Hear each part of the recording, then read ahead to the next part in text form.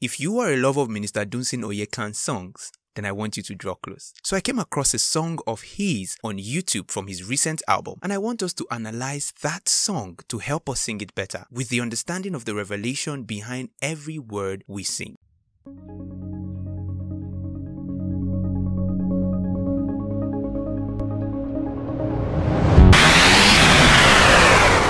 Hello there, my name is Amechi Victor Okeke and this is Voice of Eden TV. So you would want to stick to this video till the very end so that we can have an extensive discussion about this song and then draw out the revelation behind every word in that song. Alright, so let's jump right into the song. The party is starting too early. Please, can you welcome with me on stage Minister Mercy Chinwo?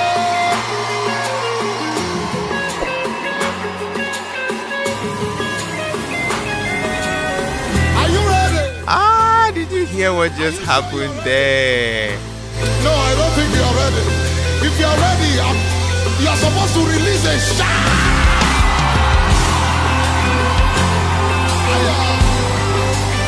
Anybody ready to praise it?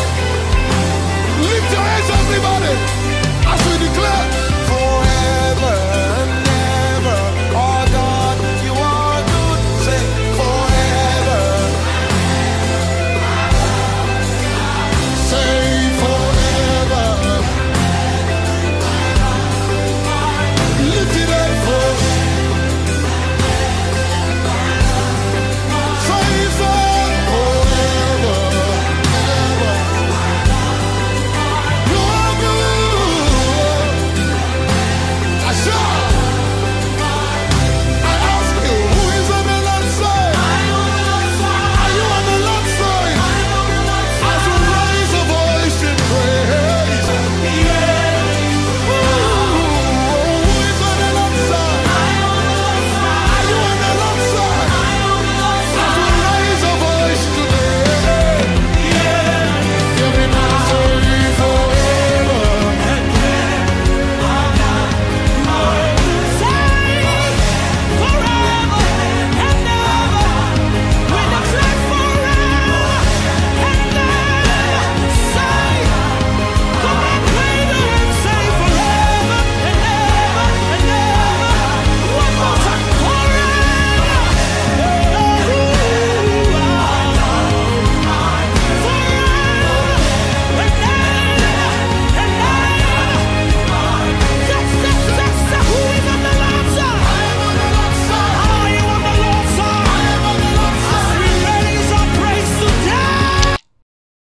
Alright, so let's pause the song right here and just talk about the wordings of the song. I think the song has just 4 lines, alright? Forever and ever, our God, you are good, who is on the Lord's side. As we raise our voice today, the enemies will bow. Alright, so on this video, I'll be giving you 3 scriptures that will help you sing the song differently. Like, after the scriptures, you will sing the song with a deep revelation of what every word or everything you are saying means in the spirit. Alright, so the first scripture I want us to read is Psalm 136, verse 1, and it says, "Give thanks to the Lord, for he is good. His love endures forever." So let's look at the first line of that song that says, "Forever and ever our God is good," or "Our God, you are good." This is it. You need to understand that God is good irrespective of what is happening or what people say, because one of the reasons why people say God is not good is because they are judging him based on what is happening to them or what they can see or what their understanding can grasp. So you need to understand that beyond your reasoning, beyond what you understand by good, God surpasses that. And this passage says, "Give thanks to the Lord, for he is good." It didn't say, "Give thanks to the Lord if he is good." Neither did it say, "Give thanks to the Lord when he is good." It says, "Give thanks to the Lord, for he is good." There is no conditional clause to it. There's no if he is good or when he is good. It is because he is good. Give thanks to the Lord, for he is good. And I need you to understand something. It didn't say, "Give thanks thanks to the Lord for he is good to me.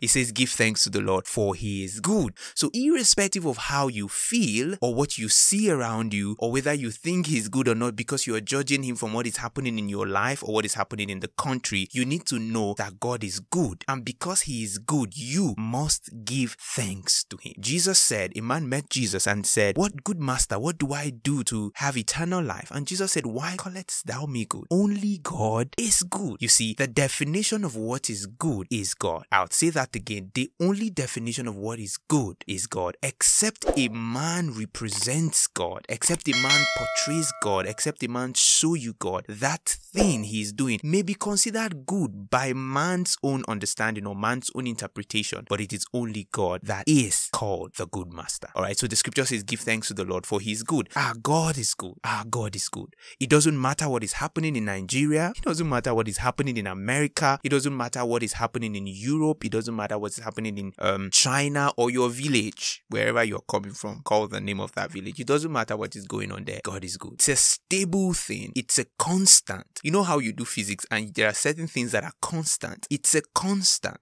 that it doesn't change depending on the situation. No, forever he's good and you need to know that. I mean, forever is not till tomorrow. Forever is not as long as you are doing good. Forever is not as long as you pray every morning, then God is good or his love will endure that long. No, that is who he is. That's just who he is.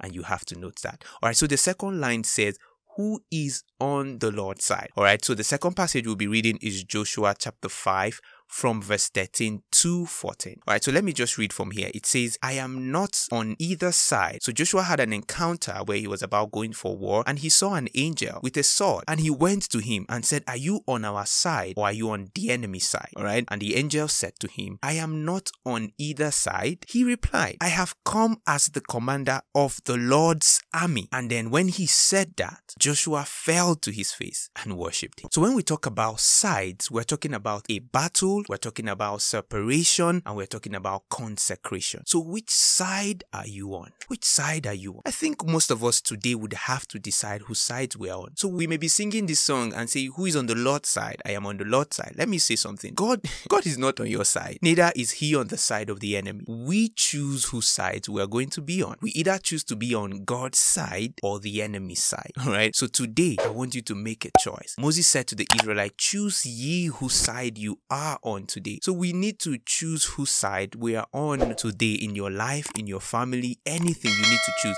Sometimes we say we are for God, but the things we're already saying, they are enough proof that we are not on God's side. So we need to choose today whose side we are on. Like I said, when we talk about side, we're talking about battle, consecration, and separation. Some of you, the Lord is separating you from what you have always known. The Lord is separating you from the people you call your friend. You need to go on the Lord's side. Sometimes we get on a course and expect God to come on our side, when we need to find out where is God standing in this and go to his side. And I think a lot of us, we have to do that in this forthcoming election. We don't have to make God come to our side or bribe God to support what we are supporting. Find out what God is supporting and stand on that side. Find out whose God's hand is upon and follow that man. That's how you choose God's side. Alright, what is God saying about your health? What is God saying about your business? Find out what God is saying about your marriage. Find out what God is saying about your business. Find out what he's saying about your education. That's his side, and go to that side. Affirm it. Speak words to confirm that you are on the side of God, not on the other side. So you don't just say, I am on the Lord's side, yet you don't know which side God is standing. You don't even know where he is. So you need to do that. We are always on a battle. Like I said to a friend, told them we are always fighting a battle, but you need to choose whose side you are on. In fact, you can't even stay on the fence in this battle. You can't. You have to choose which side you are on. Alright, so the third lyrics of this song says, as we raise our praise today, the enemy will bow. Let's look at Psalm 118 from verse 15 to 25. Of course, I won't read that. I won't read to 25, but you should do that on your own. And it says that the shouts of joy and victory resound in the tent of the righteous. The Lord's right hand has done mighty things. One of the most amazing things about a Christian battle is that your voice, your mouth, your words are powerful weapon of warfare, and you need to understand that.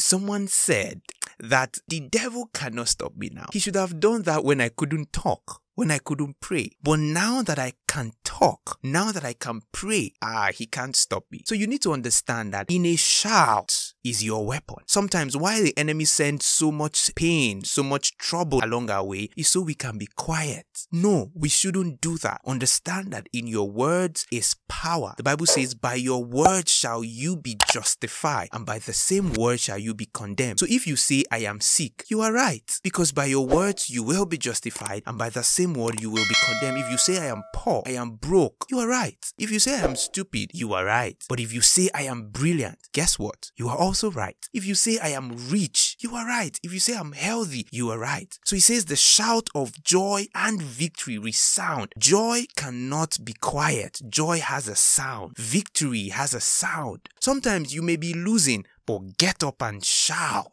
Then you would win that fight. So he says that as we raise our voice, as we raise our praise today, the enemy will bow. So the enemy is waiting. He would keep tormenting you until you start speaking. You see, start speaking. Speak over things. Speak over your home. Speak over your family. Speak over your environment. Speak over the things. Don't just sit down and hope things would happen. No, like I said, the Bible says, by your own words will you be justified, and by your own words will you be condemned. So what do you choose to say today? Do you choose to speak victory, or do you choose to speak defeat? Alright, so thank you guys.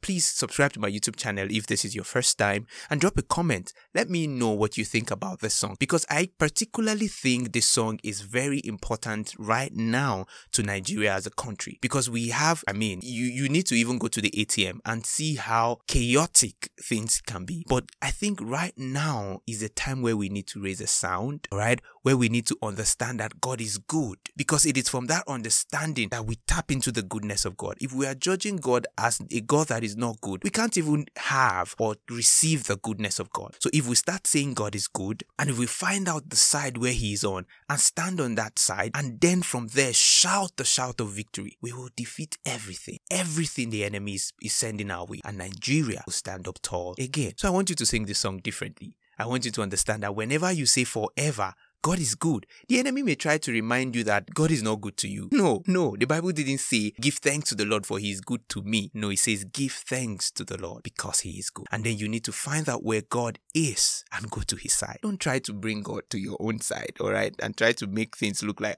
God, please come and bless this thing I'm doing. No, find out what God wants you to do and do it, because it is already blessed. You don't even need him to speak blessings over it again.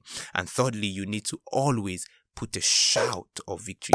Wherever you find yourself, raise a sound of victory, and the enemy will surely bow. Alright guys, thank you. Like I said, subscribe and drop a comment. Let me know what you think about this song, and let's enjoy the song.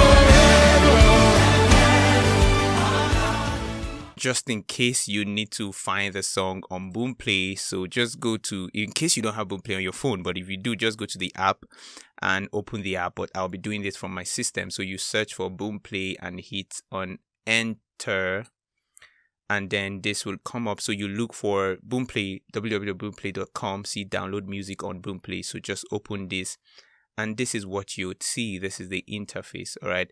So this is not what we're looking for. So you just go up to the search button right here, click on search, and type Dunsin Oyekan, and hit on enter, or you just click on it there. So these are his songs, all right? But I don't want us to listen to all of this song, but you can if that's what you're looking for. So this is the album here. The Birth of Revival. Yeah, this is the album. So click on it, and then these are the songs. The song we just listened to is on number 6. You need to listen to the entire song. All right, so let's look at number 6. You just hit on play, you tap, and then the song begins to play